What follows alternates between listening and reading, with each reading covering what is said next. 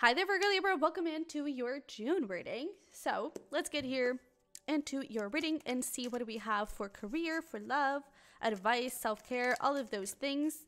And don't forget to check your individual signs in case you are looking for extra messages, more information. That is going to be on the Sunny Virgo Tarot on the little cards over there, okay? So let's see here. What do we have for you? Honor and respect will come to you. We like that. All right, so we have October, we have Dragon, beware of self-delusion, Camel, persevere and you will overcome problems, and we have Door, opportunities are waiting for you.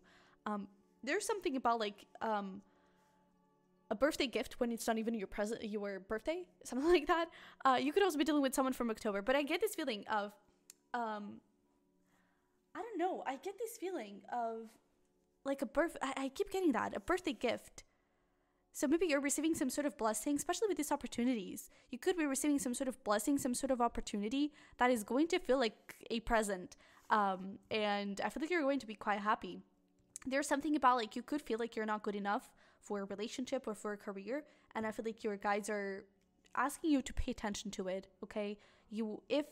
If you have a dream for something, it's because you're ready for you to tackle it. It's because you have what it takes for you to make it happen.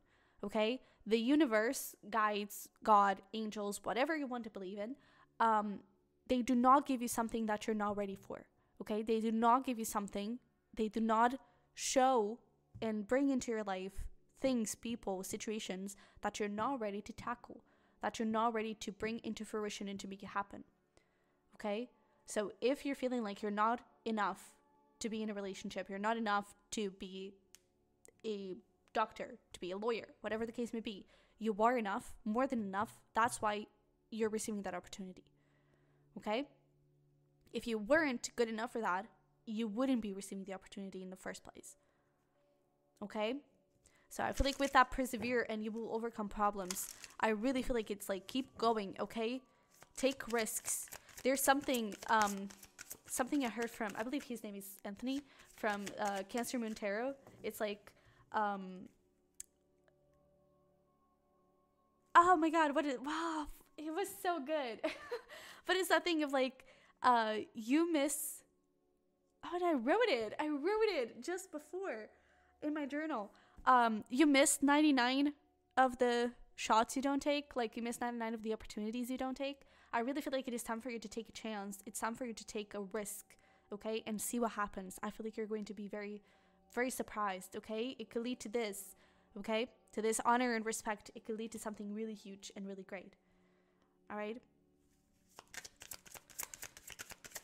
So, let's take a look into career and see what happens.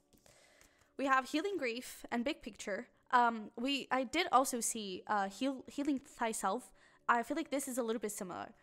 Because I feel like with this healing grief, I feel like you're healing a part of you that wasn't acknowledged before.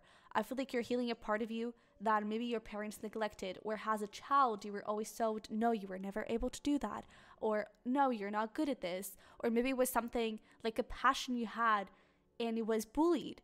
You were bullied for it, you know, maybe you really loved comics and that was always the dream that, oh, one day I'm going to be a comic book writer or whatever that is called.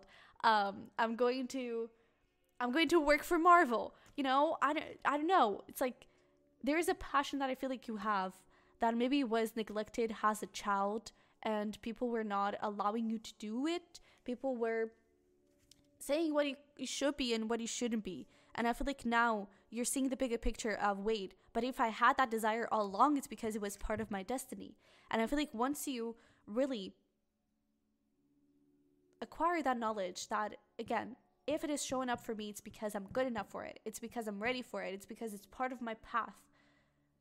I feel like once that clicks for you, you really start seeing the key and you really start taking action towards your soul and what your soul is calling you to do. And I feel like you start creating amazing roots for amazing trees to grow. Like there are so many little trees here. It's like you can grow so much in this career. Okay? And this is just one day. Imagine what it can do tomorrow and imagine what it can do in 2 years, right? As you start to grow and evolve even more. I really feel like the biggest key here for you this month in career is believe in your skills. Believe in the things that you have. Okay? Same thing with ideas and creativity. Creativity only, like creativity, inspiration, ideas, they only go to you when they feel like they will be heard. Inspiration, like creativity, wants to be heard, wants to be acknowledged, and wants to be used, right? And that's why sometimes we have an idea and we start working on it, and then we procrastinate, we never look into it, and then you go to it again, and it's like, what was this about? I don't really feel inspired to do this anymore, because the idea already flew off into someone else.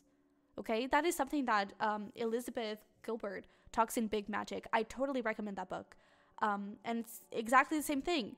If you have an idea, if you feel inspired to do something, it's because that feels like it's a safe space for it to be listened to, and for it to be worked on, and for it to be created. You are the creator. You are the vessel for this. You were chosen. Okay? You were chosen. I know that sounds really big and daunting, but it's literally just your soul. Okay? It's literally just who you are. And it doesn't have to be a big thing. You don't have to justify who you are to anyone. It is literally just who you are. And you just have to own it. I know it is easier said than done, but once you do, magic happens. Okay? So we have the Five of Pentacles, the Page of Swords. Maybe there is even something here that is not really working. It's because it's not aligned. That's how it works. Okay? When you're aligned with something, magic happens. You start making loads of money. You find the love of your life. You move into your dream apartment. Everything happens. Everything falls into place. If you're not doing something that aligns with you, your health deteriorates. This is not to scare you. This sounds very like, oh my God. But it's like, you start seeing signs that this is not it. I need to change something to feel happier, to feel more aligned and connected with myself. And so I feel like now things could be a bit blocked because your guides are waiting for you to find this key and for you to go towards those doors, okay? And I feel like you already have the answers. You already have those ideas. You already have that creativity within you, okay? You may need to get a little drunk to do it. You may need to get a little push to get into this direction, but please take action, okay? Please do it. And look at that. Creation. You are the creator, okay?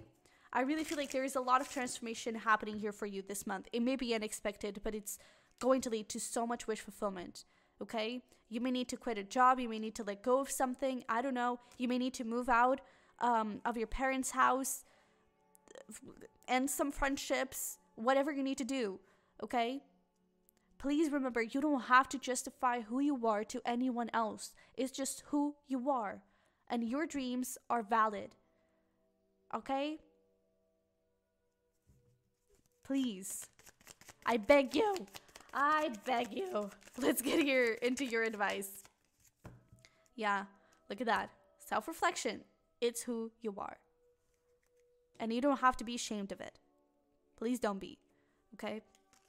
You could also be afraid of other people's opinions, or that thing maybe was something that was really shamed and bullied, has a child, and I don't think that, if you share it with the people closest to you and the people that you love the most, if they shame you for it, they're not even your friends in the first place, number one.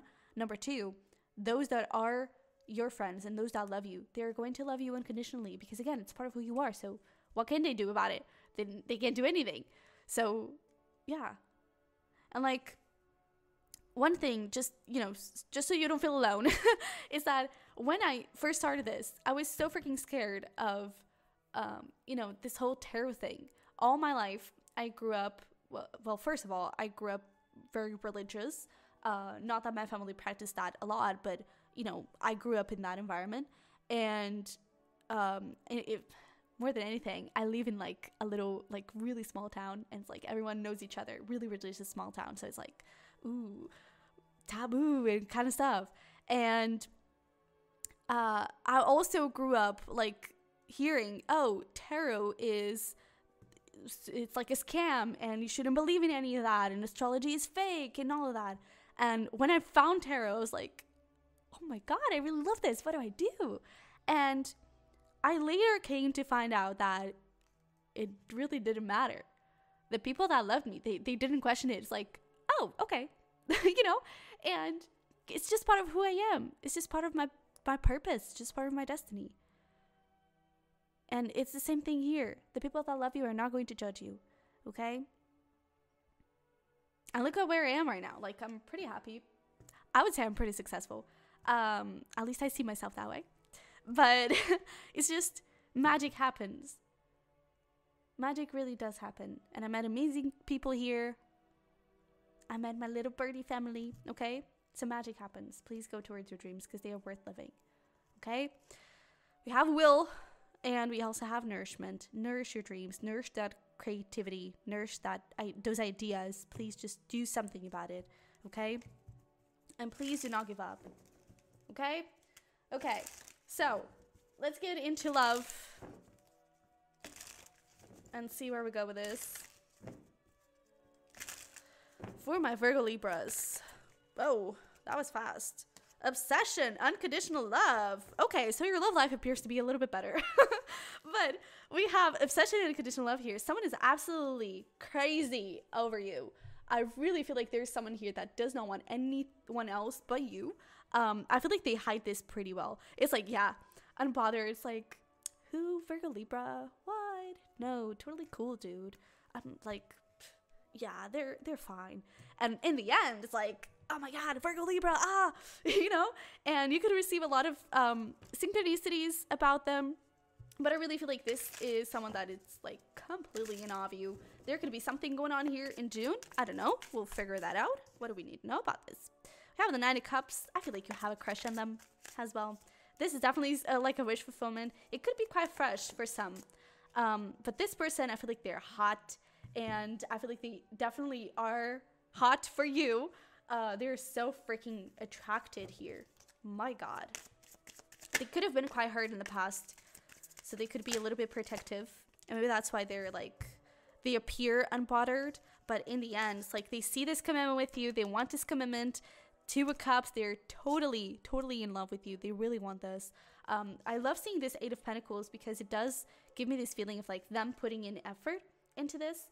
And so it's almost like to their friends or something, they appear totally cool. But then when you're alone, it's like, oh my God, it's like, you're amazing. I really like you. This is crazy. Like, I really want this. It's like they really let their whole heart come out. Maybe in the past it was like a third party or something. Because I feel like it's almost like they're afraid of showing their truest selves to their friends or something. It's like they're afraid someone will ruin it. Something like that. It could also be family. That is also coming through. But I really feel like they want to grow this relationship with you. We have Taurus, Virgo, maybe an earth sign in general, but especially Taurus and Virgo, could also be Capricorn. We have Gemini, Aquarius, and Leo. Okay, over here we have Leo, Scorpio, in case that is relevant for your career. But yeah, this person is nuts, essentially. So I really feel like there is this feeling of, I don't know, like I really feel like someone is safe with you. And it's like, I feel like someone is showing their truest self to you. You could be going on a vacation together. It's time to disconnect from the world here. But I really feel like you're each other's wish fulfillment.